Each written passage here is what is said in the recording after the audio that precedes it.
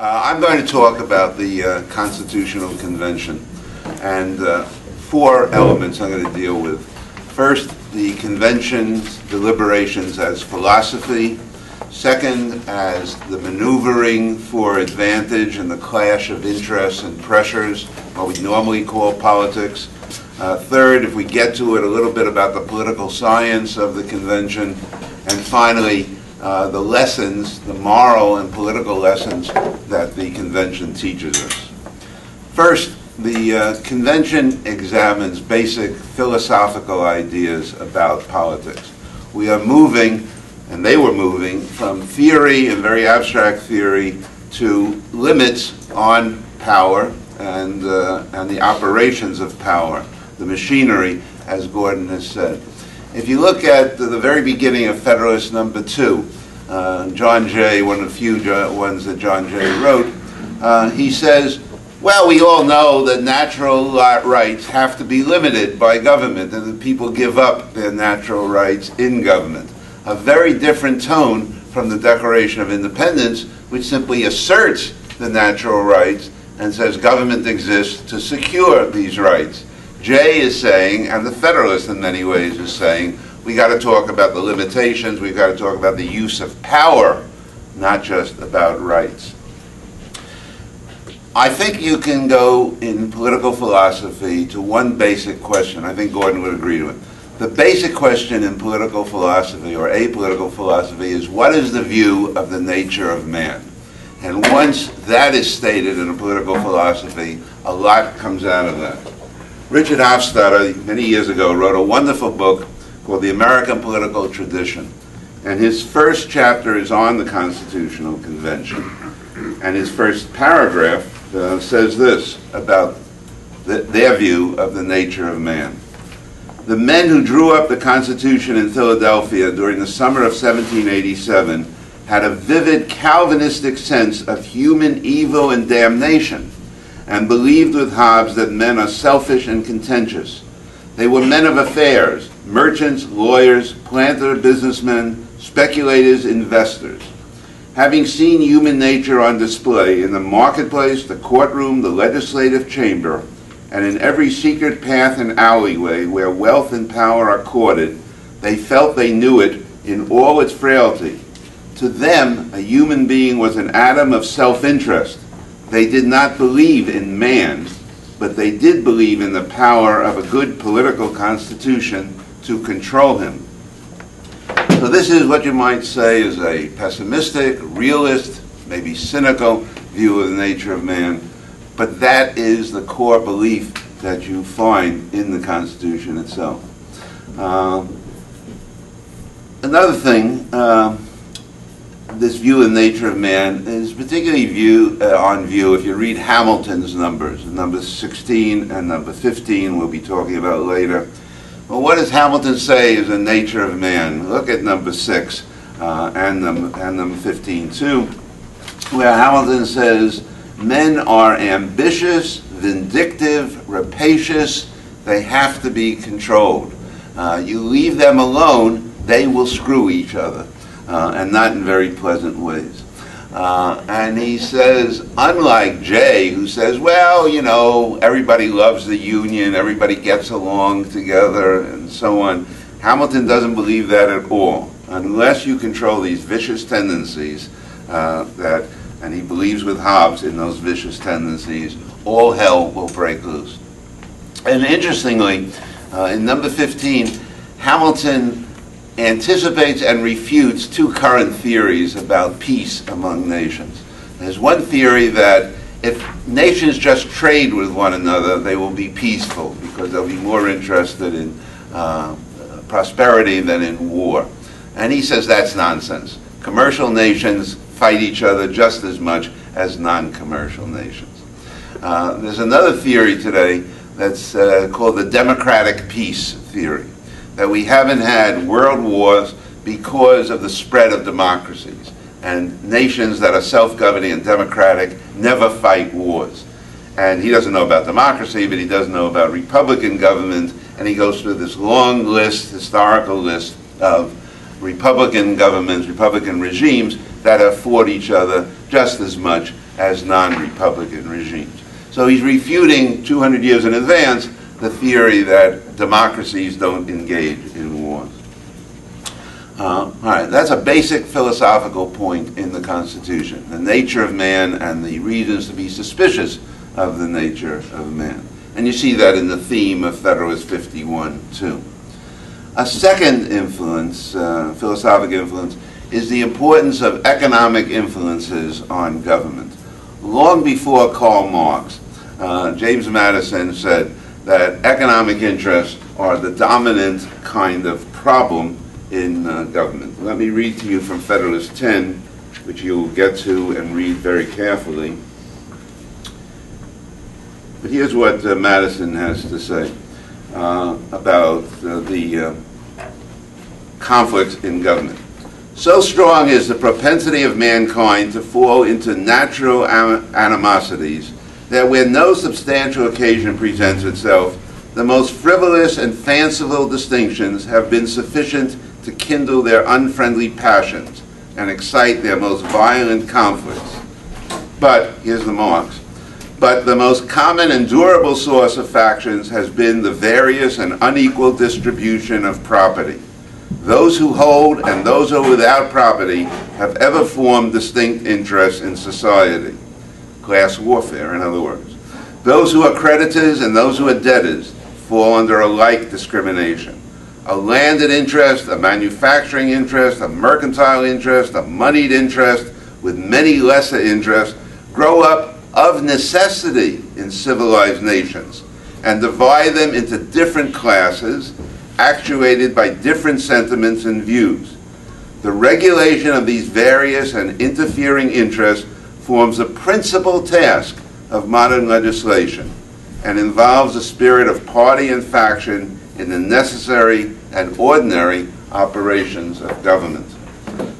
That's another presumption. Life is not harmonious and everybody's going to get along together. Government is about resolving clashes of interest. Another theme is that power is necessary and power is dangerous. The theme that's on the syllabus from Federalist 51 runs through the Federalist. If angels were to govern men, there would be no problem, but angels don't. If men were angels, there would be no problem. But in fact, in a real government, in framing a government which is to be administered by men over men, and this certainly now includes women, the great difficulty lies in this. You must first enable the government to control the governed. You must have power, and in this next place, you must oblige it, the government, to control itself. And that's a very difficult balancing act that they try to do. So they have these theoretical assumptions, and at the same time, they're relying particularly on experience. There's a little phrase in Hamilton's number 51, where he says, experience is the best oracle of wisdom.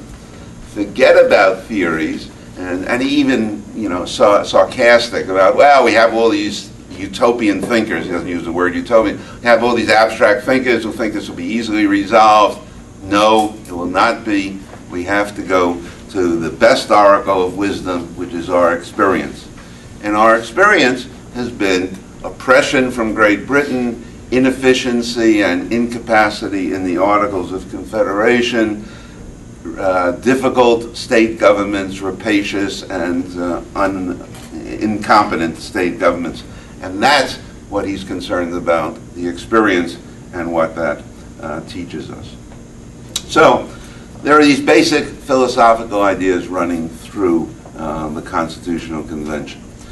And then there are more abstract ideas. I'll just touch on this briefly because Gordon's going to get to this much more extensively. The idea of constitutionalism, which he's just talked about, the need for strong government to control rapacious men, which he certainly gets from Hobbes. And if you look at Federalist 51, the tone of that always strikes me. He even capitalizes words like obedience and coercion. You see this as kind of a strict schoolmaster. If you people don't behave, I'm going to tan your hides. And he keeps coming back to that. Madison is much more gentle. But strong government is necessary, and that comes out of Hobbes. A third kind of attempt, and this is the genius of the Constitution, is how do you combine a large state, we're going to have a continental nation if they can pull this off, with international prestige, ultimate economic strength, and at the same time combine that with the virtues and the participation of the small republic that was represented by the state governments. And they will try to say that the Constitution does both of those things. In the process, they create a lot of interesting political mechanisms. I'll just run through them very quickly. Federalism, ingenious kind of idea. Federalism insulates conflicts and allows some conflicts to be taken out of the national level. What would it have been like, for example, if the Supreme Court had not passed judgment in Roe v. Wade on a national right of abortion, but it said every state can make whatever policies it wants on abortion? Would that have made the controversy less difficult, less heated, and so on? Probably, whatever your view on abortion rights would be. Or, more recently, Supreme Court on the right to die has, in my view, wisely said that's not a federal matter. If Oregon wants to create a right to die, fine. If other states want to prohibit it, they can do that too. And that is a way to handle conflict by diffusing it. That's an invention, to a great extent, of the convention. The same time they create, second invention is a national citizenship, something that gets consolidated even further in the 14th Amendment. By having national citizenship, Hamilton's very strong on this in Federalist 15, you create a national loyalty, not just a state loyalty. Another idea that comes through here is filtration. You'll see this in Federalist 10. The conflicts of politics, which can become very heated at the local level, if they get filtered up to the national level and filtered through virtuous representatives, they can be diffused. You can get a more peaceful kind of system. And finally, the idea of judicial review, which is not specifically defended, but implied in the Federalist Papers. And Hamilton in 15 already is saying, there's always coercion in government. You either coerce through law and judgment and courts, or you coerce through arms. And so if you want a more peaceful government, put the coercion in the courts and in the law system rather than in the army. And finally, the doctrine of popular sovereignty. This is a very ironic invention, because nobody at the convention, and neither Madison nor Hamilton, believed in true popular sovereignty. And yet, the Constitution is defended as an object of popular sovereignty. The very first three words of the Constitution in the preamble: we the people of the United States of America create this Constitution. Who ever thought of this idea? People as a whole are sovereign in a government, but that's the implication of the preamble and of the justification for the Constitution and the Constitutional Convention. We'll come back to that as well. This is the first element, the philosophical background and the philosophical ideas that these people take very seriously. These are people who know their sources, use their sources, and believe in them. But the second element of the Constitutional Convention is very different, and that's the Constitutional Convention as a political exercise, as just the same kind of thing that we see in Trenton or Washington, D.C. The article by Roach, that's optional reading, John Roach, classic article in which he said, what's the title? The Founding Fathers, a Reform Caucus in Action. And this is not some group of philosophers or a seminar on political theory. This is a bunch of politicians getting together and making deals and doing the kinds of things we're used to politicians doing.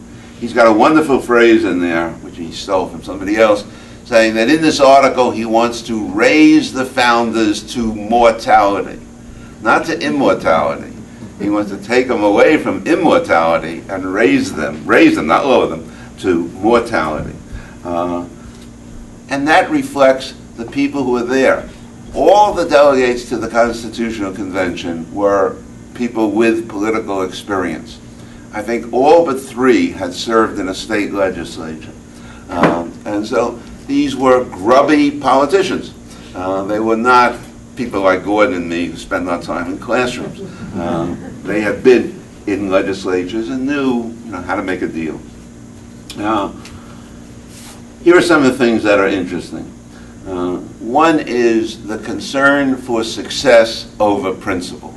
Politicians are much more interested, good politicians are much more interested in getting something done rather than defending a principle. And you can see this from the beginning of Hamilton's number 15. The catalog of misfortunes in number 15, the thing he starts off with, he says, this is an idiotic government. He uses those words. Is there anything wrong with government that has not befallen the United States under the Articles of Confederation? And then he's got that wonderful long paragraph about everything that's gone wrong. And he ends it by saying, this has gone on too long. I don't want to continue to catalog these misfortunes and so forth. Let's get on with the job of writing a new Constitution. And so that means that they have to accept certain realities of contemporary politics. They have to accept the existence of states in some form. There has to be some kind of federal bargain. It is probably true that if Hamilton had his druthers, he would have abolished the states altogether. And Madison possibly would have been ready to do that too. But you can't do that.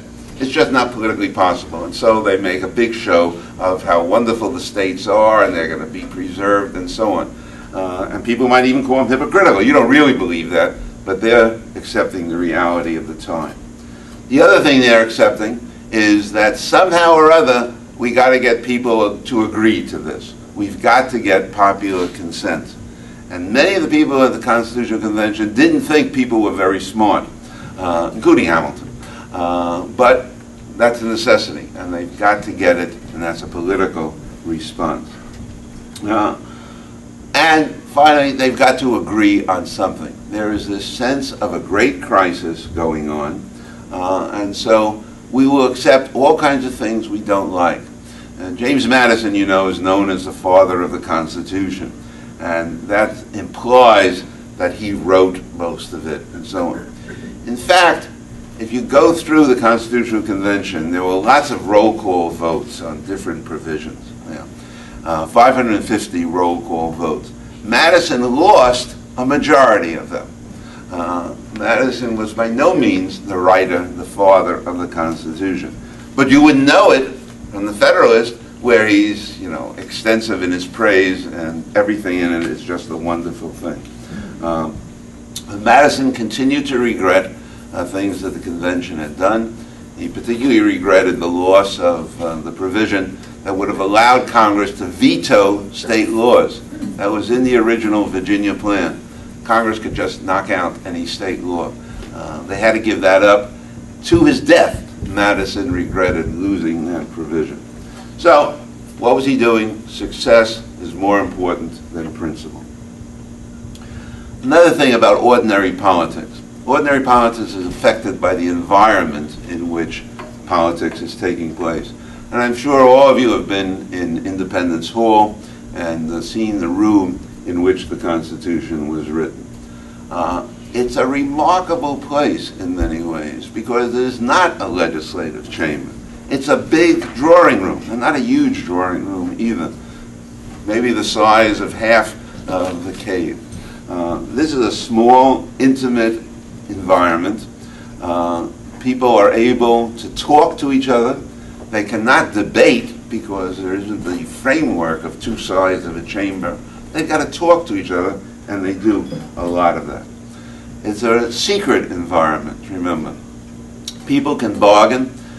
Any provision at any time that has been voted on can be brought up for a vote again. Not the normal Robert's Rules of Order where once you settle something it's done. Things kept being brought up.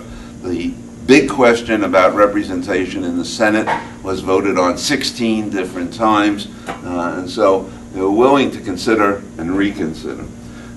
They were isolated and in constant personal contact with one another.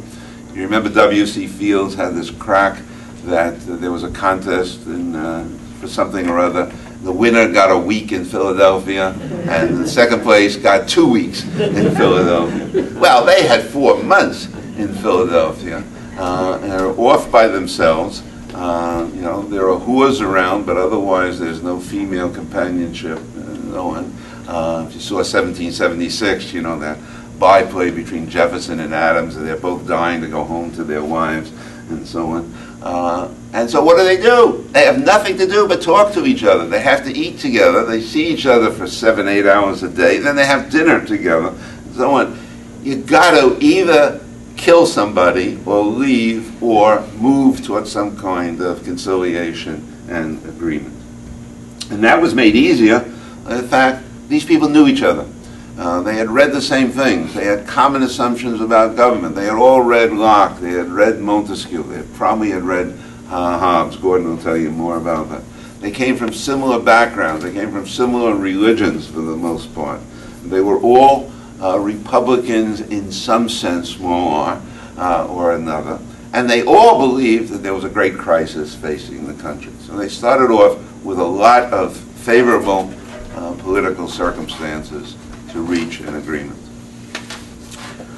That doesn't mean that it was easy. This went on for 4 months, easily. But they used some common political tactics, which let me mention here. The first, the most important thing in politics, in a legislative chamber, is setting the agenda. If you can get your plan to be the basis of discussion, even if you don't get all of it, you're a big, big step ahead. Henry Plotkin can surely tell you lots about this. And what does Madison and the Virginia people do? They get there 2 weeks early. Bad enough being in a hot Philadelphia in a closed room during the summer. They get there early and they plot and caucus and they come up with a full Virginia plan, which is quickly presented and becomes the basis, by no means 100%, but becomes the basis of discussion. That's a great political tactic, and they seize on it. Second political tactic, if you can't reach a decision, avoid it in some way or another. Be ambiguous in your language. Delay what you're going to do. Pass the buck to somebody else. Use language which, as Gordon said, has to be interpreted later on. And so, look at the things they come up with. The election of the president. You know, we mentioned Bush v. Gore and the Electoral College. What we do know is that nobody had any idea how the Electoral College would work, and it didn't matter. The first president, however you did it, was going to be George Washington. So why should we go to all this trouble? And Roche makes a big deal of this. Everybody seized on the Electoral College as a great system because they didn't have to figure it out how it would operate. In fact, it never operated the way people thought it might. It had to be amended very quickly. It's screwed up some things, but it got them through the big crisis. Voting rights. Who should have the right to vote? Big question. You know, should there be a property qualification? Obviously not women, not slaves, but what about poor people? And what do? They pass the buck. You can vote for Congress if you can vote for the state legislature. Somebody else will figure this out. Slavery. Big issue, as you'll see. What do we do about that? Don't mention it. The word slavery is not in the Constitution. Right? There's some ambiguous, roundabout language that applies to slaves, but the main thing they did is say, we're going to wait 20 years to figure this out. After 20 years, we can stop the importation of slaves, but we'll all be dead by then. So let somebody else worry about it. And finally, how do you sign the thing? You know, there's disagreement there in the Constitutional Convention. How do you make this look like something people ought to support? So look at the language. It's signed by the unanimous approval of the states represented. Not by the people there, but by the states. And so, as mentioned before, Hamilton signs for New York, So New York has agreed to the Constitution under this formula, although 2 of the 3 delegates actually opposed the Constitution. And finally, great political tactic, make a deal. Provide something for everybody. The northern states are very concerned about a strong federal power over commerce and international commerce. And so you get the very strong power of Congress to regulate commerce among the states and among nations, the basis for upholding the Health Reform Act, ultimately, by the way. But the South gets something too. The South gets this 3/5 rule in which their representation will be based not just on the number of whites, but also on 3/5 of other persons. Who are these other persons? They're slaves. But the representation of the South gets exaggerated, increased, because they count slaves, although of course slaves can't vote, hold property, or move outside of their plantation. Common political tactics. And the political character is particularly illustrated by the so-called Connecticut Compromise. Now we've all heard about this, right? The large states wanted representation by population in Congress, and the small states wanted representation on the basis of equality. Every state would have the same representation.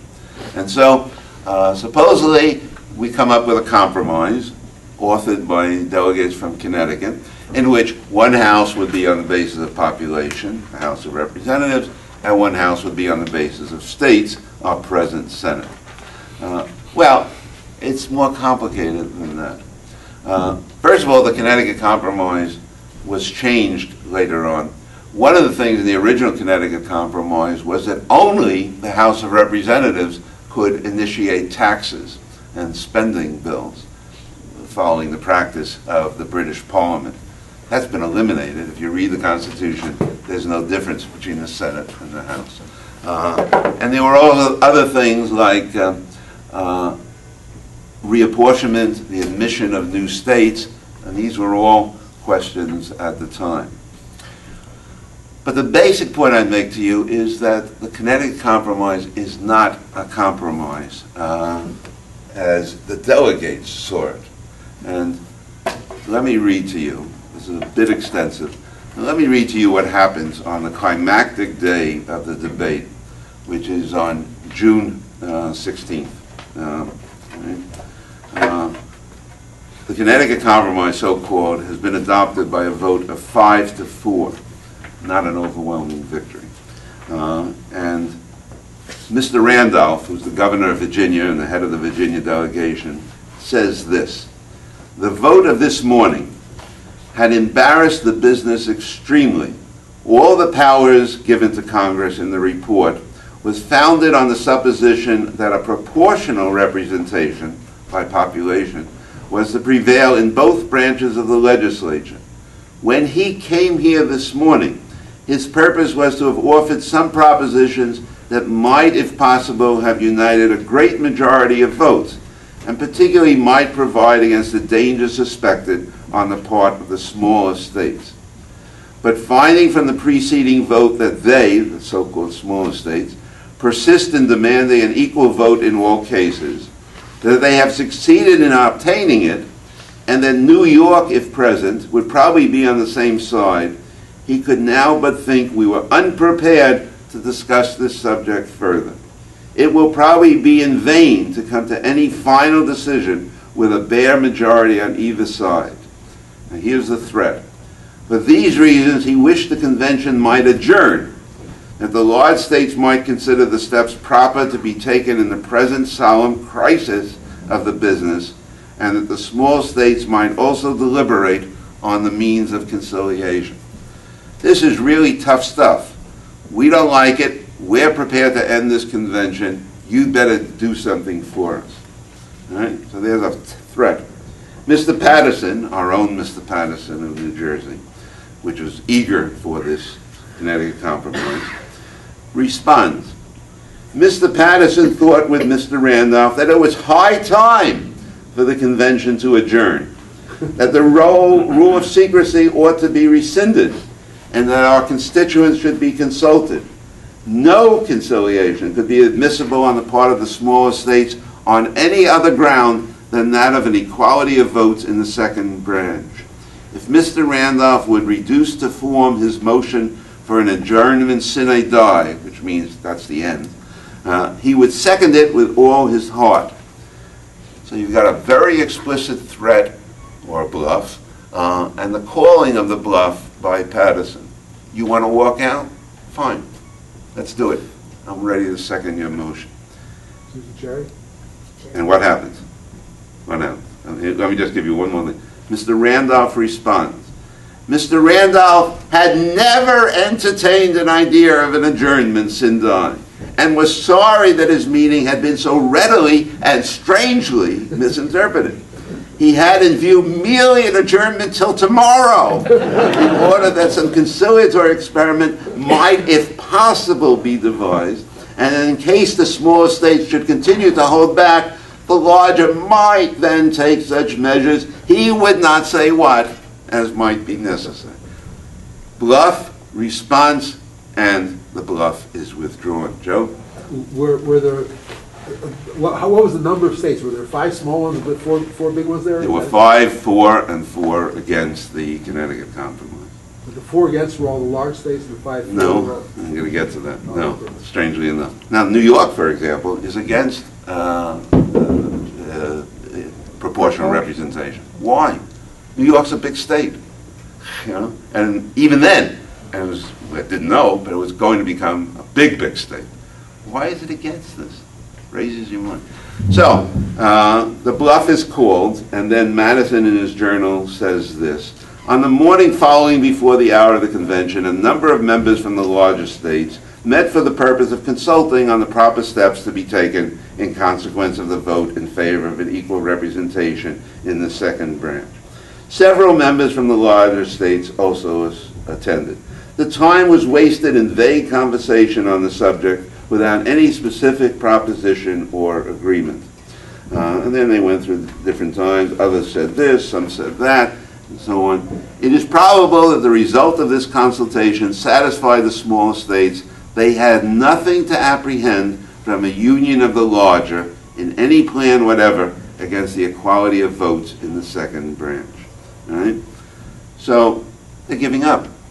And that afternoon or later that morning, Gouverneur Morris of Pennsylvania said, maybe we ought to reconsider this. He makes a motion to reconsider. Nobody even seconds the motion to reconsider. The fight is over on July 16 and 17. Maybe I said June, I meant July. So what's happened here? Well, Madison says, the motion to reconsider was probably approved by several members who either despaired of success or were apprehensive that the attempt would inflame the jealousies of the smaller states. This is the climactic debate and climactic vote in the Constitutional Convention. And it results in the victory of those who support the Connecticut Compromise. And from then on, there are still other controversies and so on, but it's clear from that point on there's going to be a Constitution, and we're going to continue to maneuver to get whatever we can from it, 3/5 rule, the commerce power, some other stuff, so forth. But now on, it's downhill. What went on here? Why did some states change their minds, as they did, from one vote to another? Why did Massachusetts, which is a really large state in terms of population, divide its vote and actually not vote on the critical vote? Some people have suggested that Elbridge Gerry, a famous name, the gerrymander, was bribed, and that he actually took money to vote the way he did. Why did Georgia keep switching from no to aye, voting no on July 16th, that is, no in terms of the compromise, at other times in favor of it? What's going on here? One thing that's going on is Congress is meeting, and Congress is deciding what's going to happen to the Western territories. The Northwest Ordinance, which is one of the most important acts in American history, is passed. And what the Northwest Ordinance says is 3 things. We're going to somehow get commerce flowing down the Mississippi, which is very important to southern states, and we're going to have, Congress is committed to that. Second of all, we're going to admit new states. There were many people, including our friend Gary, who said, let's forget about the western states. Only the eastern states will have representation in Congress from now on. Screw them. Northwest Ordinance says, no, these states, these territories will become states. And third, there will only be 3 to 5 new states. Small, big states geographically, not tiny ones like New Hampshire and Vermont, which means the western territories will not overwhelm the original 13. So take it easy, we will be okay. But what about the big question? Is this large states versus small states? And when you think about it, this is a very abstract kind of thing. What is there about a large state that's different from a small state other than the number of people in it? And this is kind of abstract. Isn't there something more substantial than this? Well, turns out there is, because there's one moment in the Constitutional Convention, in Madison's notes, in which he says, he lets the cat out of the bag. It seemed now to be pretty well understood that the real difference of interest lay not between the large and small, but between the northern and southern states. The institution of slavery formed the line of discrimination. There would be 5 states on the southern, 8 on the northern side of this line.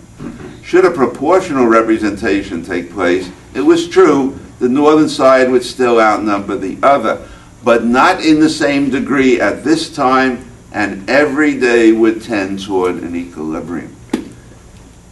And this is a real thing that's going on here. We're talking about real interest. Slavery is a real interest, rather than large versus small. And what's this supposition? What is assumed at this time is that the southern states would grow in population much faster than the northern states, both through slave growth and through natural growth of white residents and immigration and so on. And so if you want to talk about the foresight of the Founding Fathers, they figured it out 200 years in advance that the Sun Belt would be where the population would grow. Now, it wasn't true during the 19th century. Northern states grew much faster than southern states. But the supposition at the time, which is the important thing, is southern states are going to grow. If you had proportional representation, eventually the southern states would overwhelm the northern states in population. And in fact, the first census that's taken in 1790 shows that is happening, that population is growing faster. And so, many years ago, inspired by Henry Plotkin, as it turns out, I did a kind of mathematical analysis. Suppose you see, what's the correlation between size of state and the vote on these measures, and you see the correlation between slave status and the vote on these matters. I won't go into the mathematics, although it's fairly simple, but you all know. A perfect correlation is 1.0. Two things are perfectly related to one another. The correlation between the size of states and their votes is 0.30. That's significant, that's real. But the correlation between slavery, slave status, and the vote is 0.85. Much stronger relationship. And it begins to explain why is New York, taking this position of state equality, because it's a free state. Why is North Carolina, which is a small state in terms of population, in favor of proportional representation in both houses? Because it's a slave state. And so there's a difference there. And when people lost this vote, they lost on the basis of slavery, not on the basis of size of state. Now, that's what happens there. But the final thing that happens on this issue is it gets accepted. People cave in that discussion on July 17th. They say, all right, we've lost on this. This is a big issue of principle. It's an even bigger issue of interest, but we lost. And the question is, do we go on? Is the continuation of the Constitutional Convention, is the redrawing of the instrument of government more important than our particular interest in this subject? And the losers, they are losers, accept that and go on. And some people still do not accept that. There are liberals who are still complaining that the states have equal representation in the Senate. Isn't it terrible that Idaho has the same representation as California? Can't we change that? Why doesn't Obama change that? People on the left. You know, people who don't even read the Constitution, which says the only part of the Constitution which can't be changed by his own terms, the only single part is the equal representation of states in the Senate. That's the one thing that's unamendable. You'd have to amend the Constitution twice. Amend it to take that out, and then amend it to change it. And no, that's not going to happen. But what this represents is what it's been called the ethics of responsibility. That politicians who adhere to this ethics worry more about the consequences of their actions than about whether they are in principle right or wrong. And these guys, you know, accept the ethics of responsibility. The consequences of failure are too great to accept, even though we've lost this critical fight. Questions up to this point? I think most of the states had their own constitutions at this point, Yeah. son. So what role did those state did that have any influence on? Oh yeah. I mean, I read that. John Adams wrote a big thing, what do you call it? Defense of the Constitutions of the United States. Big source book defending particularly the principle of checks and balances. And there's a lot of stuff copied from different constitutions. Massachusetts was particularly important. There was no question as to whether or not the slave population should be considered when it comes to representation. Oh, that was a big question. Well, where was, I mean, you didn't mention that. And that was one of the things that they still, but then there was a deal made. They haven't got the right to vote, but they're represented. Well, they're not represented, they're counted. They're counted. I mean, that's right, they were counted. Right. Well, how fair is that? Well, it's not fair at all. Why did they accept It's not that? fair. It's not just a matter of fairness. But by the way, why that did they clause accept is it? in the Articles of Confederation too. They didn't just invent that, the 3/5 clause. But it was a deal. We will count your slaves. We, the North, will agree to that. You, in turn, will agree to a strong power of Congress over interstate and foreign commerce, which is what we in the North, particularly New England, are interested in. That's the deal. We get commerce, you get slaves. You get representation or counting of slaves in representation. And people objected that, you know, how can you do this? You know, but, you know, how can you do lots of things? You know? How much controversy was there over the full faith and credit clause? Well, that was in the Articles of Confederation also. I see. So that was from the beginning accepted that every state would give full faith and credit to the laws of every other state? Yeah, and it's never been clear exactly what that means. Especially about marriage. Especially about marriage. Very doubtful. Yeah, well, I'm thinking about, you know, slavery. Gay marriage and so on. Well, slaves, you know, they were supposed to be returned if they were escaped and so on. Yeah, and then, but isn't that the basis of the Dred Scott decision, for instance? well, Dred Scott is even stronger because it says it's a limitation even on the free states. You know, slave states can have slavery, but free states can't prohibit slavery. Yeah. Because it's property and you have to return people's property. Bobby. I just wanted you to repeat her question, if you can. Well, it was on the full faith and credit clause. You know, why was that in there? And the simple answer is it was in the Articles of Confederation. And the longer answer is, how do you have a union in which states are making major laws, and yet they're not going to be accepted? That's not a single government anymore. Yeah. Yes, well, not only were the slaves the elephants in the room, but someone who didn't know American history wouldn't have any idea from reading, at least what we've read so far, that there were Native Americans who had been here an awful lot longer. They were just totally ignored. But I have well, they were totally written out because the representation specifically excludes Indians not taxed. So I have a question, a broader one, of who we the people were, who was reading this stuff, which is at a very high level of writing. What was the literacy of the population? Were there any literacy tests for voting, etc.? There were no literacy tests for voting. You know, there were property tests, which was somewhat overlapping. But I think literacy was pretty high among the white male population. I mean, newspapers were very popular, widely used and widely read.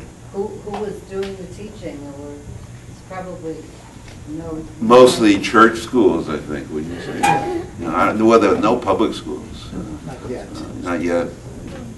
And even universities were, you know, religious institutions. Rutgers was, you know, Dutch Reform, and Harvard was Congregation. Congregationalist, I guess. Like I say, I have a hearing problem. Yeah. Actually, well, I'll sort of throw it down here. Yeah. Is it fair to say that people at the convention thought one of the deficiencies of the Articles of Confederation was that it had too much democracy? No, well, some people didn't like too much. Yeah, I mean, state legislatures are scenes of turmoil and so on. The basic concern is that the state governments have too much power.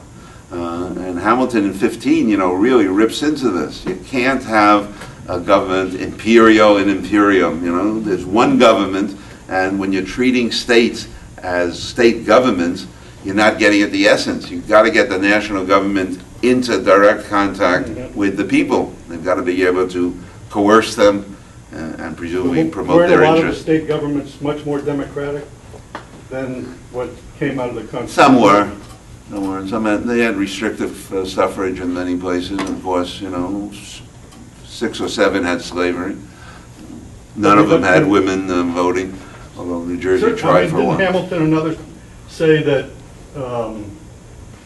the problem with state governments as they were set up was that it didn't check the majority from being tyrants?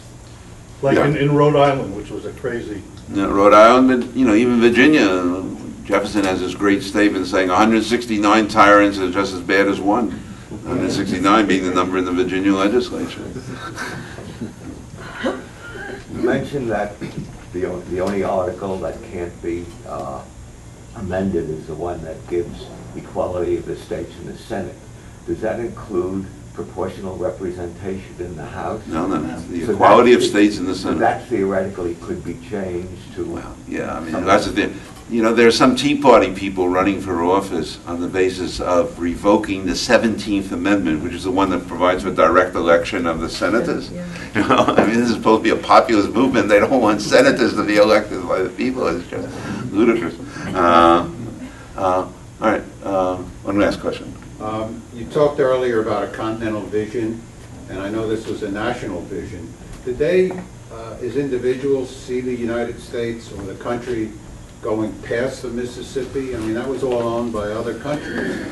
Did they have a vision that extended all the way to the Pacific Ocean? Well, I'm sure some people did, you know, but not an imperialist vision at that point, you know. But when, you know, Napoleon got hard up for money and so on, and was willing to sell Louisiana to Jefferson, who of course was a believer in small government, you know.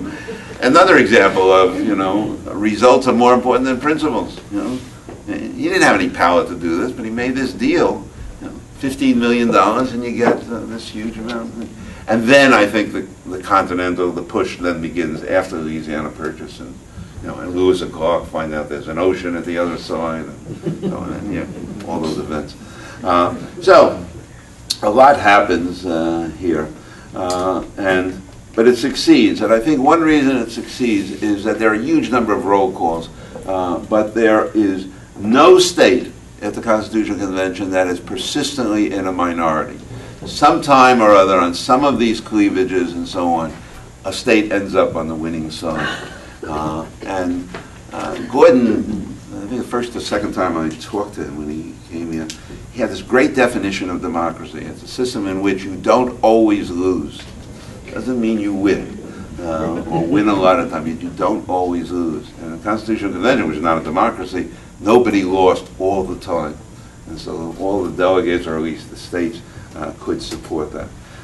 Moreover, you do this detailed roll call analysis, there were never more than 3 states that always hung together, majority or minority. They were shifting coalitions.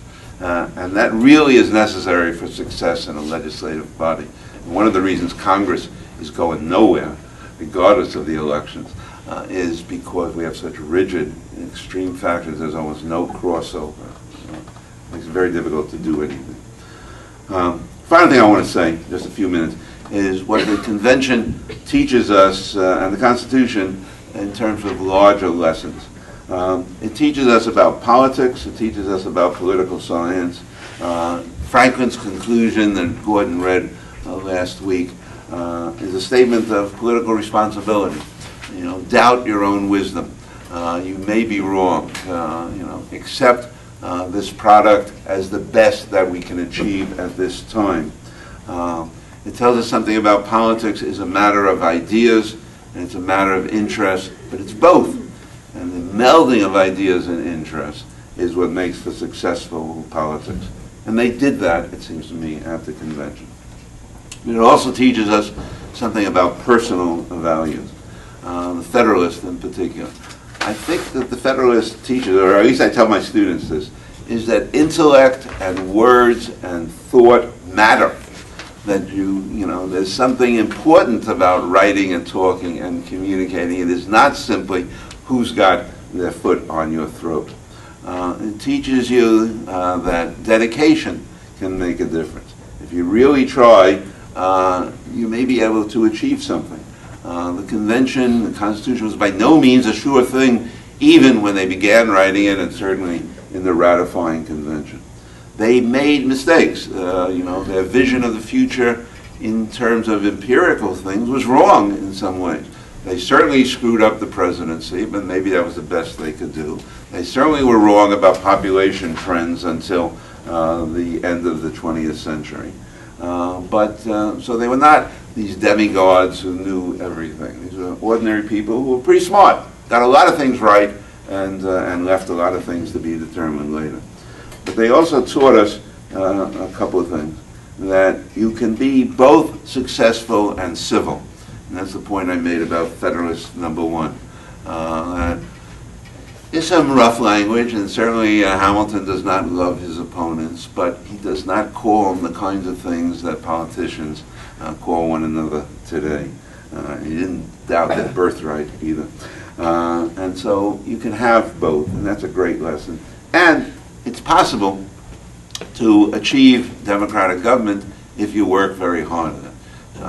You know, the final line of the Constitutional Convention, supposedly, probably apocryphal story, is Benjamin Franklin's leaving, you know, at the end, and he runs into a woman on the street, and she says, "Well, Dr. Franklin, have you given us a monarchy or a republic?" And supposedly he says, "A republic, madam, if you can keep it." And my final lesson to the students is, it's up to you people to see if you can keep it.